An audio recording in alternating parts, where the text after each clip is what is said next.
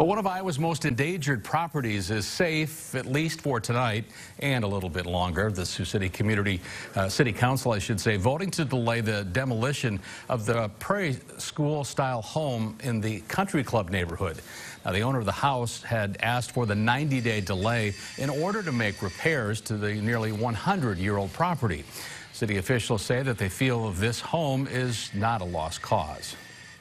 You know, to save that house, it's a gem that we need to save, so Mr. Weinberg should be congratulated for taking that on. He has not a lot to gain by that, but hopefully it'll be one of those neighborhood classics that we saved for the betterment of the whole city. So. That home that's in question was actually ordered to be demolished back in 2018, but after being red tagged 2 years prior. It had been unoccupied and empty for over a decade.